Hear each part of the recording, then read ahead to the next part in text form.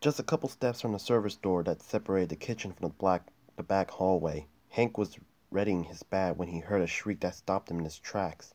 The shriek was so loud it felt like it radiated right through Hank's skin and drilled into his veins, concealing the blood that was trying to flow through them.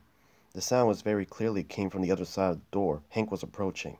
His whole body was quivering in response to the chilling sound. The shriek had been so piercing that it hadn't sounded human. But if the shriek was human, it had to come from his son. Hank stepped forward and cautiously peered through the round window set in the service door, tense, ready to react. And hanging back a couple feet from the door, Hank looked through the dirty glass.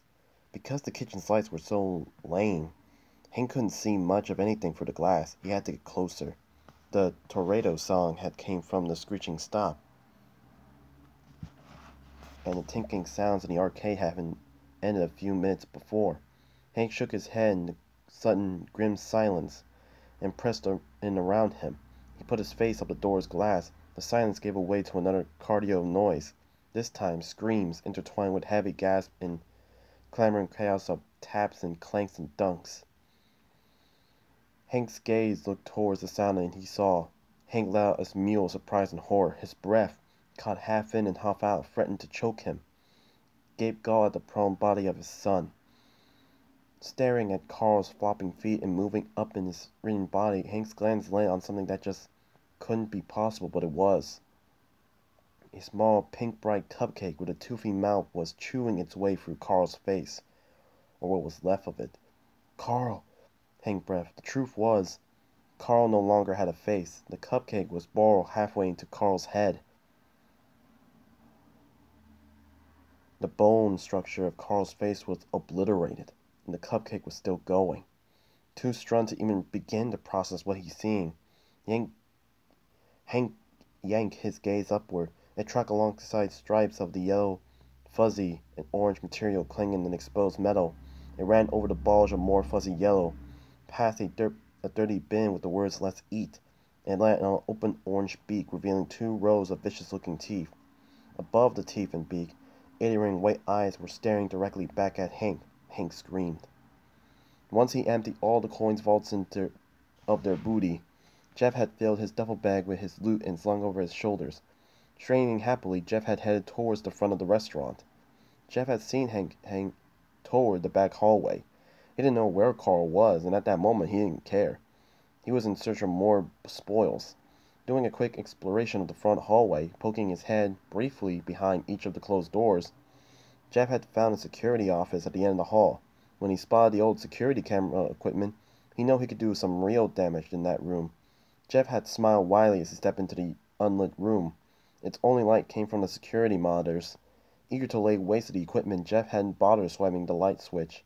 He dropped the duffel bag on the floor. It had landed on a statifying runk of clings, and a few tinkles as a halfway of coins escaped from the canvas carrier. Jeff had started toward the desk that held the monitors. He raised his crowbar in preparation for some more body-buzzing vandalism. Stepping behind the desk, Jeff had taken aim at the monitors, and that was when he heard the screams. It started with a screech that didn't even sound like it came from a person's mouth. A stitch of silence, and then another set of screams, more silent, then one long dawn scream. Instead of laying waste to them with his crowbar, Jeff looked at the monitors. His gaze whipped from one to the next. The last long scream had a deep and uneven. Jeff was sure it had to come from Hank. Hank? Jeff leaned towards and looked at the monitors. He scanned all the interior views. There, on a dining room camera feed, Hank could have been sprinting through the half-open space. He was running flat out, as if something chased by a whole horde of ghouls. Rat. Jeff watched as Hank disappeared from the dining room feed. Jeff's gaze shifted onto a monitor. Sure enough, there was Hank pounding down the main hallway. He was coming towards the office, but wait.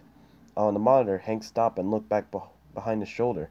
His movement was spasmodic. He was clearly scared out of his mind. As Jeff continued watching the monitor, Hank flung open one of the doors that lined the hall. One about midway down. Hank dashed towards the door and disappeared from view. Jeff frowned and looked at the other monitors. None of them provided a view of what was behind the door Hank had gone through. It was a supply closet. Jeff knew this is from his cursory check of the area.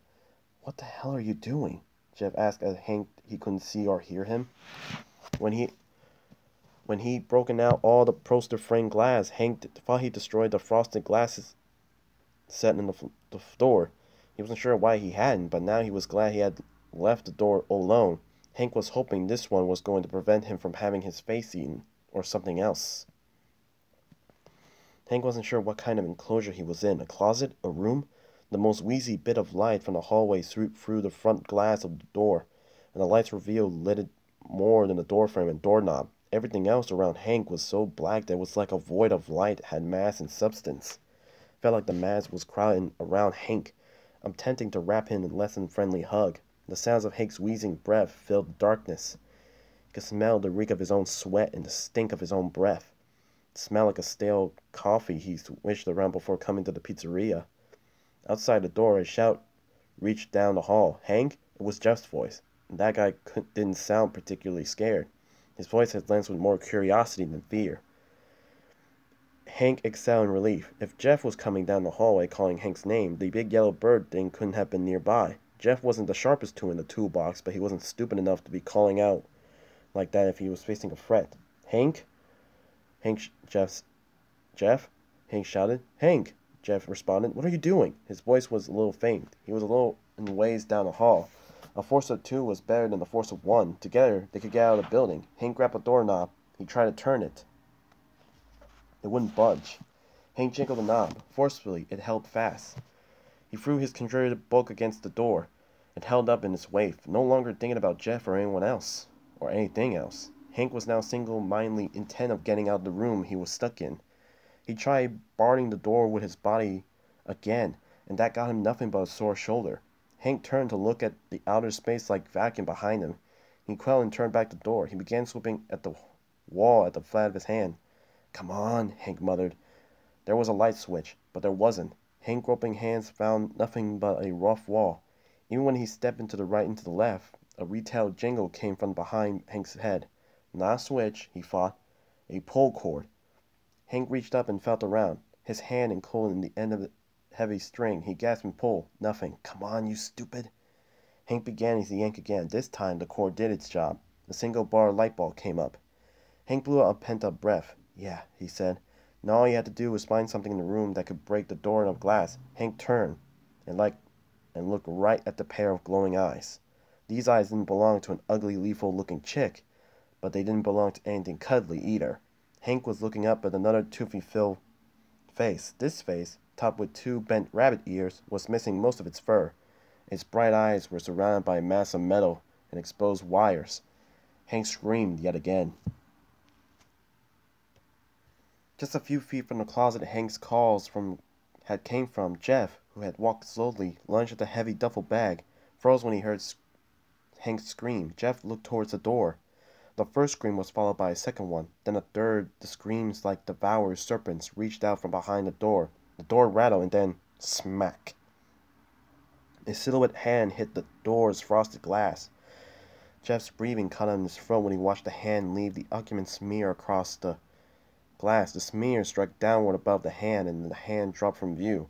Hank wasn't screaming anymore, Jeff realized.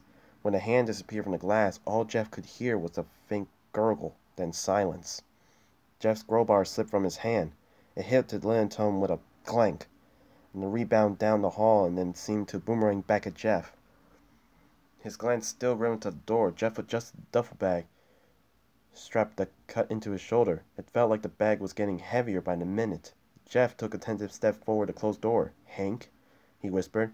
Jeff wasn't sure why he said Hank's name. He didn't know what had happened to Hank, but he knew it wasn't good. Still, maybe Hank was injured and needed help. Jeff shuffled toward another half step, but he stopped when the door shimmered ever so slightly.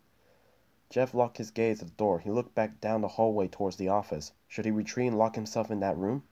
He looked down the hall. Should he make a run for it? Head from the main doors. Jeff's brain was chained by blood-engorged veins that pulsed mainly in tune his heart-crackled pace. He couldn't think. The door began to open. Inch by excruciating inch, more and more mysterious murk was revealed. "Hank?" Jeff asked. Hank did not appear, but something else did. Jeff felt like the The floor beneath him turned into a weighing deck of boat caught in hurricane. When he saw what was stepping out of the hallway, reality folded itself. Jeff was looking at the oversized, diplomatic mass of a robotic bunny. Jeff tried to process the torn, dirty fur, the exposed metal beneath it, and the blue bent ears. And as Jeff looked at the bunny, it turned towards him. The bunny had blazing white eyes set in the exposed metal, ravaging face dominated by an impossible wide mass of horrifying teeth. Those eyes were looking right at Jeff. Jeff's brain, overcome as it was, managed to send a message to Jeff's feet. Run, his brain commanded. Jeff spun around and shot like a rocket down the hall, back towards the office. The heavy duffel bag slammed against Jeff's hip over and over as he ran. The pounding hurt, and yet Jeff couldn't bring himself to drop the bag. He kept launching on it as he galloped down the hall. He could ever been thinking clink of the coins hitting the floor began behind him, but even that didn't discourage him to hanging on to the bag. He clenched himself, even as he rushed down the office and slammed the door behind him. Jeff fumbled with the door lock, eventually kicking it in place. He stared at the door as he finally dropped the duffel bag. More coins spilled over the floor with a chatter. Jeff didn't care. Looking wildly around him, Jeff spotted a landscape phone on the shelf behind the desk. He dashed toward it and snatched up the receiver. He immediately started punching in 911 as he put the phone in his head. Jeff pulled the phone from his hair. He winced and stared in retreat. The nightmarish clamor of children's laughter was blasting from the phone. The laughter was a high pitch and frenzy. Jeff dropped the receiver back to its cradle, and he looked over the door. It was still closed, and Jeff couldn't see anything through the glass. He turned his attention to the CCTV monitors. His glance immediately landed on the exterior feed that was focused on the back of the building. Jeff saw his truck still sitting next to the loading docks. Max remained in the cab with Bonesy. For an instant, Jeff's heart rate slowed. That truck was safely. All he had to do was get to. Movement on another monitors caught Jeff's attention. He looked at it. Gargling directly back at Jeff, or rather at the camera that feed this monitor, were the blue bunny and the yellow chick with a sharp yellow beak. Although the chick's face was a better shape than the rabbit's, it didn't look any less threatening. Both the chick and bunny continued to study the camera. Jeff couldn't feel them looking past the lens, down the wires, directly at him. He took a step back from the monitors. At the same time, the chick and the monitor moved. Jeff stepped forward again, leaning in to see the monitor more clearly. Jeff watched the chick bend over and crouch down. It was right in front of the vent, covering low down the hall. Jeff felt like his brows bunched as he tried to figure out what the chick was. The chick reaches the vent cover of the wall. Then she held a plate out in front of her. Jeff blinked. He hadn't been noticing the plate until the bright pink cupcake with buck teeth hop off the plate and disappear into the now open vent. What in the... Jeff began. Metallic banging and clanging resounds from the building. It was muffled in distance, but it stretched out in reach, like fingers, into the office. Jeff looked at the walls around him. The sound was coming from within them. He returned his attention to the monitors, urging his brain to help him out. What was going... Jeff looked at the walls again, and the banging continued. Then he got it. No, Jeff said. The banging began getting louder. The cupcake was moving fast. Jeff stepped away from the desk and quickly scanned the room, his glance going left and right, up, down. Was there a... The glance handed on the vent covering the wall. Jeff stared as the banging volume went up another couple of notches. Getting close, Jeff thought. He immediately dropped to his knees. He ducked underneath the counters and looked at the vent cover. He had to find a way to block. A noise clinking bang. Jeff spotted bright pink on the other side of the vent cover. Instantaneously, Jeff braced himself against the staring metal. It flashed against his shoulder. Jeff went up and looked between the slides. He could see a fury of bright pink through the dark gray opening. The office enclosure bolts caught the white of gashing razor-sharp teeth, snapping viciously at the scattered metal. Jeff hiccuped several panicked breaths, trying to brace the rubber-soled hiking boots against the dusky aluminum. Jeff attempted to press harder against the vent covers. The dust, however, created a surface as slick as ice, and Jeff's feet slipped away from him. The teeth against the metal slate sounded like metal meeting in power saw. The high, tiny sounds was drilling into Jeff's eardrums. Whimpering, he tried to repaint his feet, but they once again slid across the floor. The vent cover shuddered, and the cover of it bobbed loose from the wall. Jeff wailed. He squeezed his eyes shut and shifted his shoulders to press against the loose end. Another clamorous slam and silence. His breathing still ragged, his pulse pounding. Jeff opened his eye and looked through the slats. He saw nothing. Jeff tilted his head and looked hard in the air, shift glooms. The trunk behind the vent cover was empty. Angst howled loudly. He pulled his shoulder from the vent covering and brought a shaky hand to his face, wiping away the sweat that matted his hair to his skin and ran down his neck. Weakly, Jeff inverted himself to his feet. He took another deep breath. As he started to exhale, he turned back towards the desk. Jeff froze. The breathing stopped mid-exhale. The office door was open.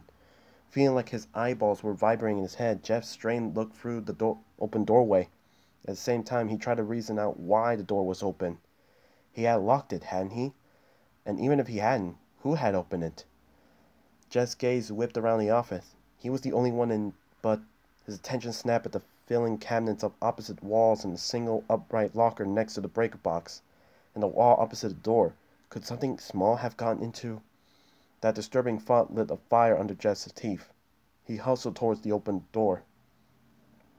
Hesitating next to the door jamb, equally afraid of what might be hiding in the office and what might be lurking outside of it, Jeff inched his head through the door opening. Once he had his head far enough onto the hall to see, he looked along the length of the hall in both directions. He saw nothing. Jeff couldn't believe his luck, but he wasn't going to waste it. He immediately dashed out the hallway and started towards the dum-dum-dum-dibby-dum. He turned to the statue. What was that? The voice, it seemed to be bouncing every which way at once, was a cross between a chant and a monotone song. It was a teasing voice, but not a nice teasing. The tone was one of a bully would use.